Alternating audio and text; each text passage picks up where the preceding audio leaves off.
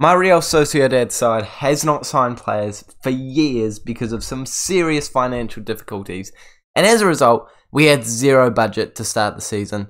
So, this is how I made a bunch of signings with no budget and have helped the financial system at least a little bit.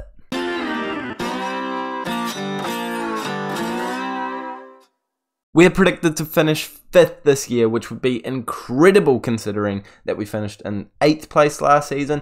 Champions League places are a serious push for us this season, and we're hoping to do exactly that. And the new signings that we brought in for our second season, our first full season with Real Sociedad, oh my gosh, I'm going to get crucified in the comments for that, is certainly going to help us along the way. We have made a ton of signings, but first I'm going to go over the sales, because this is how I literally had no budget, a side with serious financial troubles, and I've managed to sign a bunch of players.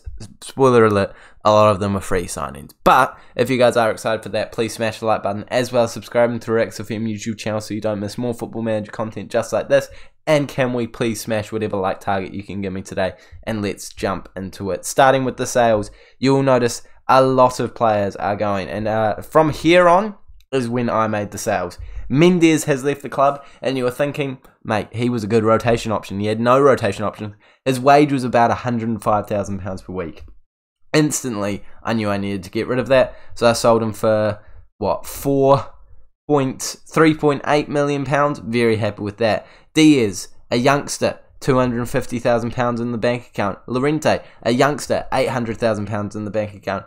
£500,000 for this youngster, £1 million for this youngster, going on to what we did at, well, that was at the end of last season, but you know, still technically the start of this season. £5 million for this youngster. Then we got £3 million, £2.5 million for this youngster, and the only really decent player that I sold was £10 million for this winger that I just didn't think was going to improve a whole lot, so happy to get a good fee for him. So, as you can see, I dipped straight into the youth development. I dipped straight into the B team, into the C team, into the under-19s, and just sold every single player that I could see that I didn't think was going to turn into anything special. I did not get rid of a single player with 4-star potential or more, because that would just be stupid, because, you know, they could turn into more valuable players in the future. Bearing in mind, I also got so much wages off the bill. For some reason, some of these players had like £50,000 per week contracts, and there's no wonder this team was in financial trouble. So we just got so much money from that, so much money being brought in from the transfer fees and wages that have been saved. So 17 million plus 6 million, we had about 23 million pounds plus wage budget. I'd say we probably had like 30 to 40 million, and a lot of that was spent on free transfers, and first of which being a CDM, again, like, if you remember last season, we had no cover.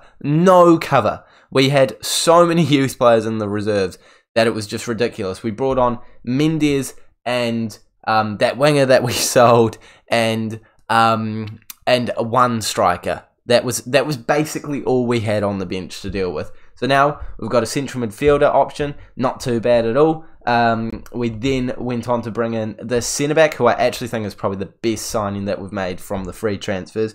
A centre-back from England, who has actually come from Liverpool. Free signing, only paying him, what, £21,000 per week. Oh my gosh, that's a deal. 18 tackling, 6'3", 17 jumping reach. He's going to score some goals from corners this year. He looks great. I think he was a brilliant signing. More cover coming in with Demir.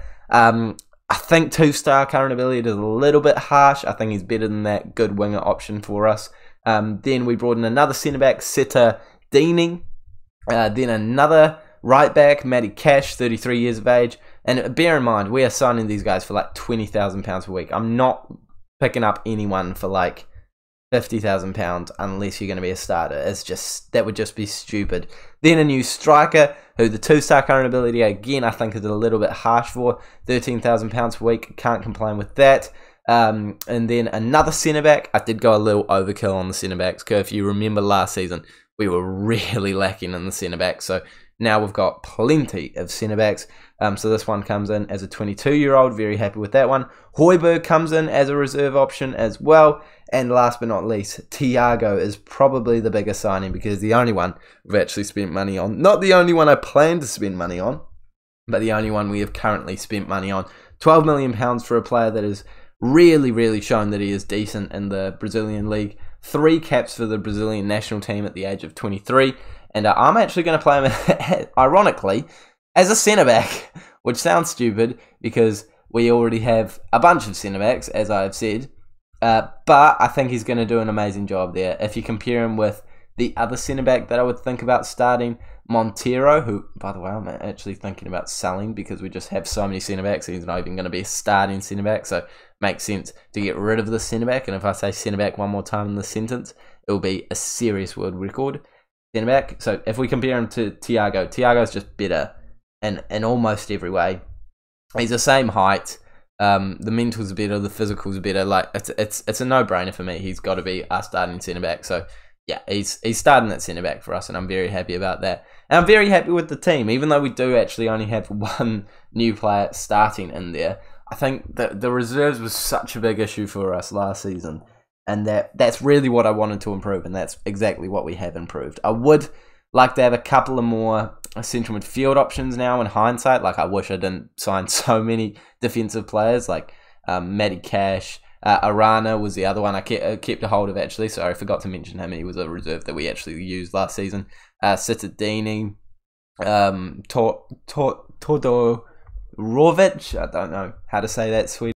I've totally just paused myself mid-sentence there because I needed to cough, but I don't know how to say that Swedish name, and I apologise, but he's going to hopefully make some appearances. Mingueza. I feel like Mingueza kind of is all the centre-back cover we really need, but the other ones are decent. So I think if we get rid of Monteiro for like £20 million, that would be a great thing, because I do want to make some more signings, and with the budget that we currently have, I could probably make one more, but starters really do need to be signed at some point. And Robbie is definitely a man that I want to sell. He is tough to sell, though. And I know you're thinking, like, he's a good striker. I only want to sell him because he was refusing to sign a new contract. Like, I will sign him again, but he won't sign a new contract, so I want to cash in while I can. But that wage, it's meaning that he's rejecting so many teams. I got a 30 mil offer from Inter. He rejected them. I got a 30 mil offer from Club Bruges. He rejected them. And then a 40 mil offer from PSV, and he's just rejected them. So we need a big hitter to come in for him. Another thing that I'm just going to whinge about for a second.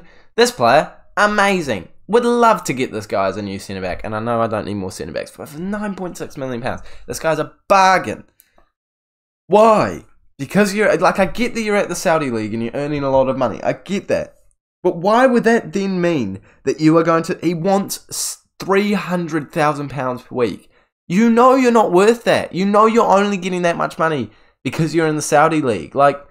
And that's way more than you're getting in the Saudi League. Like, you can't like Saudi Arabia that much that you need £200,000 more a week to move to a top European side. I don't get it. I don't get it. It's honestly, it happens all the time in Football Manager, and I'm sick of it. Just because they're in the Saudi League. Like, I can understand why if they would want the same amount of money, but they shouldn't want exorbitant amounts more than they're earning. Like, it bothers me. It really does bother me. But anyway, the first game of the season is going to be played in today's episode against Valicano.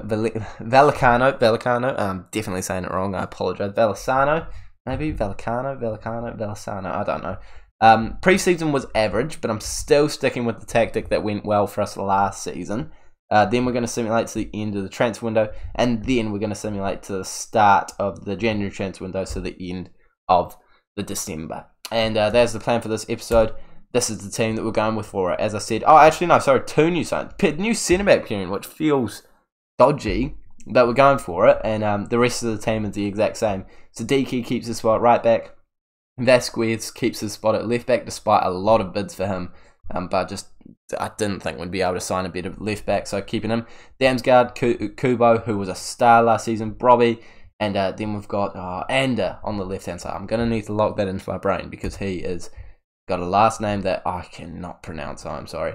So, we're jumping into it. Give this man number 33. Don't know if he'll make too many appearances. Again, like, we'll pay their wages for a year, or maybe even like half a season, and then sell them on for money. So it's not a bad idea at all to sign a ton of players from free transfers. But you know, I probably could have invested it better distributed amongst positions, because like half of our reserves right now are centre backs. But again, we've definitely improved the side in terms of depth, and I think the first team's better too.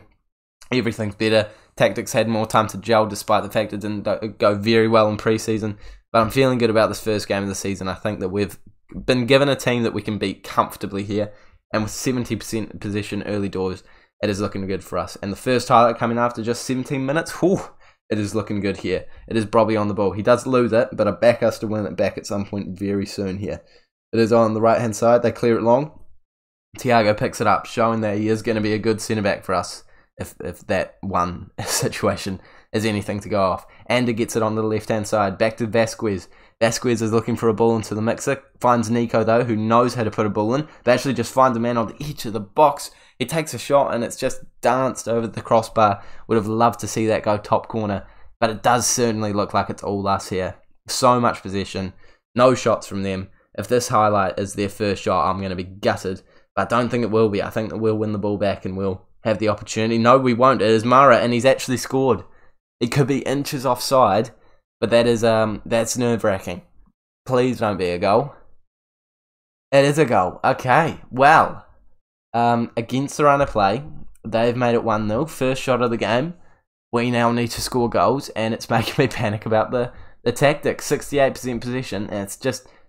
Wow, I was saying I was happy with it 2 seconds ago, and now I'm saying I'm not happy with it, and that's because, well, we conceded, haven't we? I thought the position domination was going to lead to... And now they have another shot, and that's the highlight. It's not even our highlight. Now I'm absolutely panicking here now.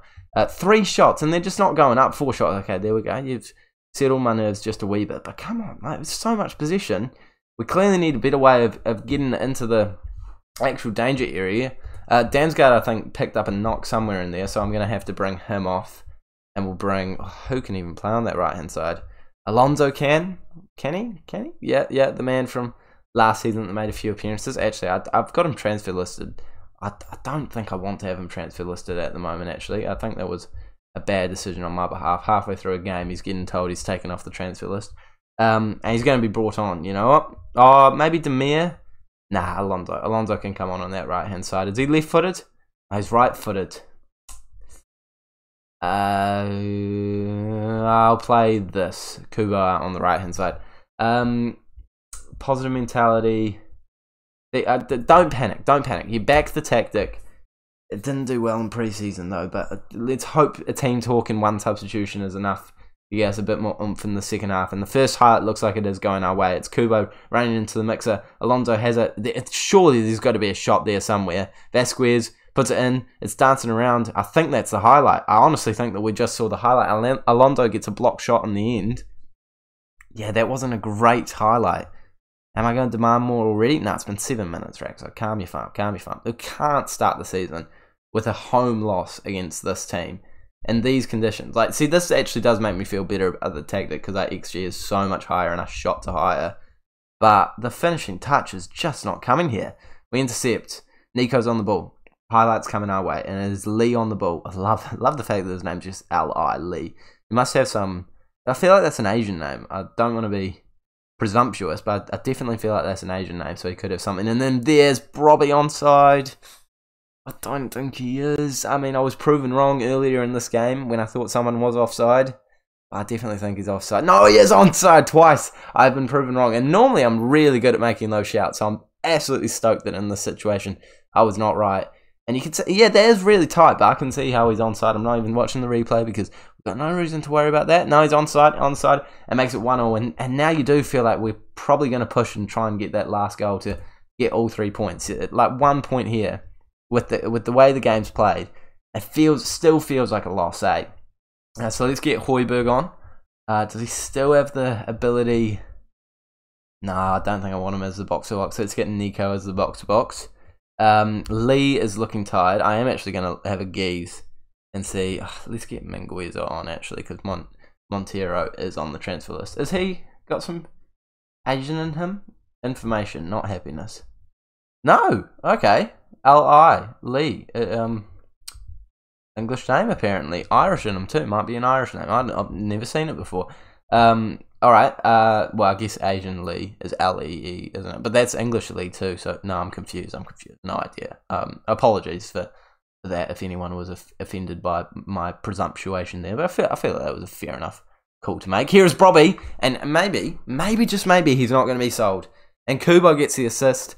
And we've saved the first game of the season. I panicked halfway through. You all saw me panic. But now I feel a whole lot better now that we're 2-1 up. There's a great ball into the mixer. You need Kubo to be there for those moments of magic. And we've even scored again, and Thiago scored on his debut. A great free kick from Alonso, who was not a man I would have picked to take a free kick, but he's hit the crossbar, and Thiago's just there to take up the rebound, tap it into the open goal after the goalkeeper's made a bit of a stupid dive, actually. Like, the ball's just gone just above you. You wouldn't think you'd need to... I think it's just a weird animation, but you know what I mean. Like, it didn't look natural. But we're going to get some more players there. Debuts here. Gigovic, sorry. Probably prefer Højbjerg as the box-to-box, even though his dribbling's not quite there anymore. And let's get Sadiki off and bring on... I think I back... Todorovic, I can actually say that, Todorovic as a centre-back option ahead of Cittadini, who doesn't quite look as good, but still looks good, but like not quite as good, and I like the fact that he's young too. So Todorovic is going to come on for his debut too. Mingueza going out onto the right-hand side, and I think the win is confirmed, and a deserved win, but a shaky win at times. So I'm stoked with that second half performance to pull it back. We clearly just outdid them, out ability, and 3 points to start the season. And signing's going to be coming very soon for you guys. So I'll see you in a couple of seconds. Hopefully we continue winning games, and hopefully we've made some great signings. We've got a new man up top, and now we're trying to complete forward. And as the man that I've targeted for a long time, all the way back in Bournemouth, I found this guy through scouting, and he looks great. It is Aurema. Aurema is what we're going to go with. Please let me know down in the comment section below if I'm saying that wrong. But Aurema is what we're going to say. And here's a Brazilian striker that has just come in from Celtic after a great season of 18 goals from 37 appearances. He didn't have the best debut, coming off the bench after 45 minutes. And I feel like he missed a sitter in a 0-0 draw against Celta Vigo. But hey, it is what it is. And at least we're still undefeated from 2 games. It's not a terrible start. Would have loved to have gotten 2 wins, but yeah, it is what it is, as I said. In terms of the signings or sales, he was the only one that we made in terms of signing. Oh, no, he wasn't. No, he wasn't. No, sorry. Backtrack. We signed this absolute gem for only £1.7 million. He was on the transfer list for Barcelona. I saw his stats, and I was just like, he is definitely better than a £1.7 million player. Decent first division player. Those stats there are great. The pace is decent. The potential is decent. I think he's a really, really good pickup for so cheap, and I think we'll sell him for a profit in a couple of seasons' time. And we actually went on to sell 2 more players. One player here who I just re-signed, so I didn't think I'd be able to sell him, but I was actually quite happy when I saw he was wanted. So I was like, oh, you know, offer him out, and sold him for a cheeky wee 2 mil there. Cannot complain about that. 41 mil we brought him in for. Oh, this team's so bad with money. Like, even the Moreira guy that we sold, 20 million. Like, it's no wonder we're in financial trouble. Anyway, and then Prieto, who I feel kind of bad selling for just 1 mil, but he was winding down his contract, and yeah, he wasn't good enough. Even though he was our young player of the season, I don't back him. So now our team's looking like this. Aurema is going to be starting up top. Brobby is potentially going to be fighting for that first team spot. I mean, it gives me good options. I've taken him off the transfer list because no one wanted to sign him. But I have found something that I feel quite good about. I have an extension clause if I want. So I have a feeling there's no way I won't be able to sell him. Like, he can't wind down his contract for 3... Like, you know what I mean? You know what I mean? Like, within those 3 years, surely I'm going to get a bid that I can actually cash in on him, even though his wage is going to go up by another 5% next year and the year after that. So, that's so bad. it'll be 10k, an extra 10k, so you end up at like 125ish at the end, or 130ish, which isn't great, but yeah, it is what it is, and hopefully we can sell him before then. If not, we'll let his contract wind down, and yeah, well, he's a good player. He's a good player. Like, he actually potentially should be starting, but I do think that Vanarama has a little bit more about him. Like, if you compare the two of them, like, there's some seriously huge stats in the way of Vanarama. Like, I prefer him. I definitely do prefer him. So we're going to be starting him, and we're going to hopefully be scoring some goals with him. Oh, did I mention he's 6'6", so that's lovely too. And we're going to simulate until the end, or either footed as well, until the end of December, as I said. Play this game against Real Madrid, hopefully win it, and hopefully we'll be in the Champions League places when we come back. I'm pretty happy with how we've done this season, considering the fact that I think early doors I was panicking a wee bit. Now I feel like we've definitely smoothed out and found a tactic and things that are just working very well for us. So as you can see, like, throughout a lot of games, a couple of losses that we shouldn't have been picking up, but we have certainly found our feet again, as I said, around this time. The 3-0 loss was not a worry. It's the Spanish Cup, and I played my second team. I mean, I would have still liked to have won it. This game's probably the most frustrating one. 3 XG, and they score in the 90th minute to equalise. We could have gone into just about Champions League places if we won that game. But it is what it is. Another thing that I'm slightly concerned about, by the way, is that players that I want to sell in this January transfer window, they've plummeted in value. Like, Brobby has gone down to about £15 million, which is absolutely gut-wrenching. Alonso's asked to leave. A lot of people have asked to leave, by the way, and he's plummeted in value. Who else has asked to leave? This man's asked to leave, and okay, he's actually about the same value. Who else? There was one other player that did. Oh yeah, and Ander, who is actually playing pretty well at this moment in time. His form has increased, but he is also plummeted in value by like 20 mil. And he's interested in by Real Madrid and Chelsea. So that is exciting for the next episode. But in this episode, we need to round it off with hopefully a win against Real Madrid. I'm going to very quickly go over to the tactic that we have been using. I thought that the game was ready to go. Obviously, no transfers, no updates in that area has occurred. We're completely out of budget anyway, so I don't know how I would have managed to do that. But the tactic has been tweaked very slightly, but the general idea of it is basically the exact same. Roles have been changed as well, because it just seems to have, I think I changed it for one game and it just happened to improve it, so now that's what we're sticking with. But I really hate it when I start recording I'm not actually ready for the game. I genuinely thought I was ready for the game. Are we ready for the game? We're still not ready for the game. Now we're ready for the game. This is the tactic that we're using. This is the team that we're using, and surprisingly, Damsgaard has probably been the best player in our season. 5 goals, 4 assists. He started the season terribly. I took him out of the squad, and then he started being amazing. Orima, he's not been quite as good as I would have wanted. He's missed a couple of guilty chances. He's alright though. He is alright. He's definitely good enough for this level. He just needs a little bit more luck. Like you can see, his XG is 7.88. So hopefully if he bagged a couple of more of his good opportunities, he would have some more goals. So I still back him, but yeah, maybe not the world-class striker that I was hoping he would be straight off the bat. So I think the only thing we've changed is we've gotten rid of being more expressive. Floated crosses is now on. Just the width depending on the team that we're versing. So right now we're versing Real Madrid, obviously, and they play with a 4-3-3. I'm pretty certain, yeah, 4-3-3. So to try and combat that, I'm not gonna go more narrow. I'm not gonna go, you know, wider. I'm just going to keep it at fairly narrow. I mean, if it's not working, I might go narrow, but I'm going to keep it at fairly narrow. I think that's the right way to play. I think I remember it was Real Betis that we versed that were going with a 4-1-2-1-2 formation, I want to say. Yes, and so we went more wide in that game and dominated them as a result. It was a great tactical move by me there. We're just distributing to centre-backs, and I think that's all the same. So still the wing-backs as well. But now with a ball-winning midfielder and a deep-line playmaker here, as well as an advanced playmaker on the wing. I just couldn't really get the best out of this left-wing position, so I did that, and it seems to be working okay.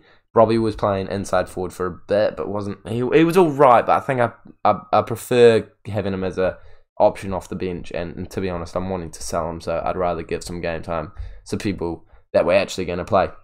Montiero's been out with an injury, so Minguez has been into the starting lineup, and he's looking really good. But I will certainly sell him if a bid comes in for him for anything more than about £15 million, because he is getting old. But I've talked for long enough, and we're going to verse Real Madrid now. It is a tight affair. I'm expecting. I do definitely think we're going to be in it more than we were in that Barcelona game that I showed you at the start of the season. But I still wouldn't put money on us getting the win. We're in good form, and they're in a similar sort of situation to us.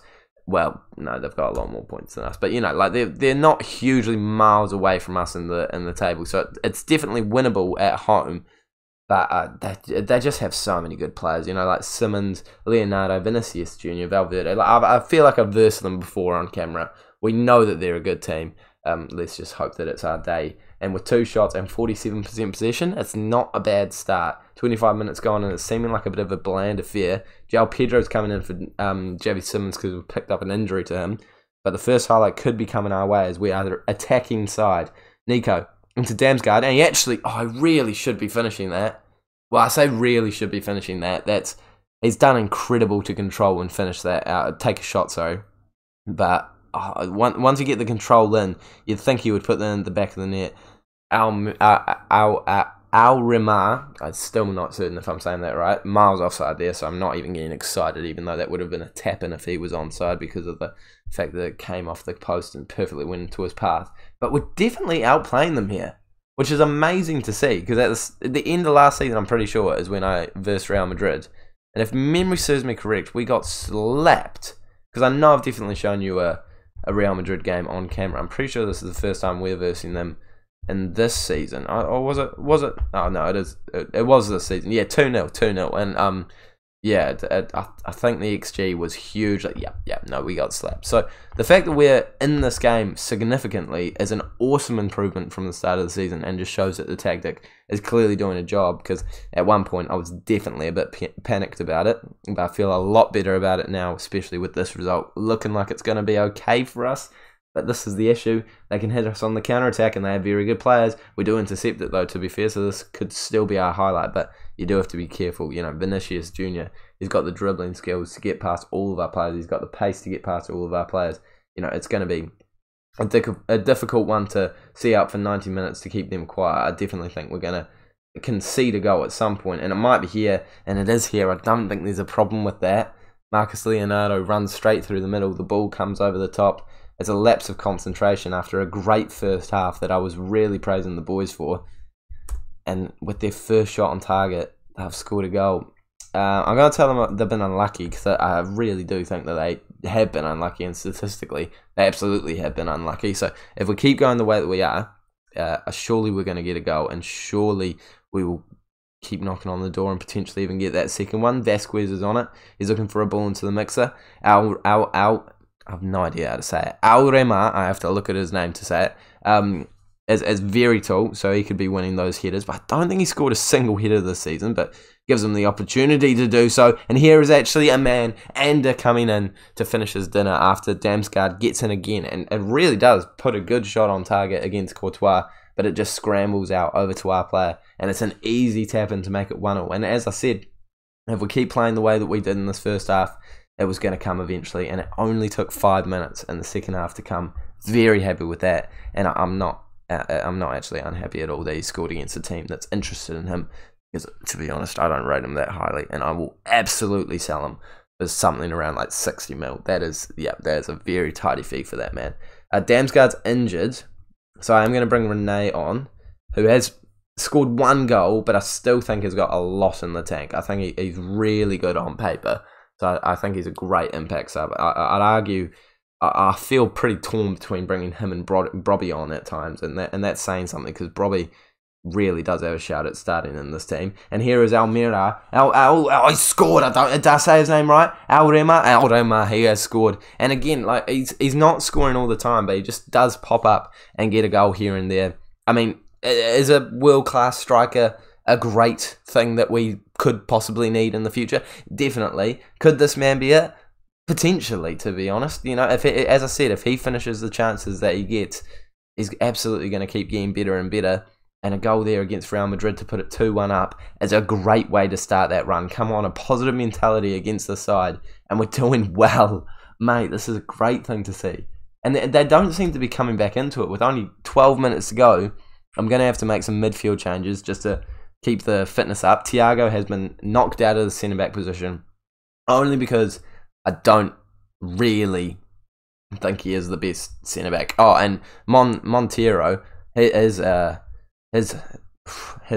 value has decreased hugely as well, so I'm definitely not selling him, especially considering the fact I actually do think he is a decent centre-back. For rotation or starting, he has been starting at time, but Minguez are playing well in this game. I'm not going to bring him off.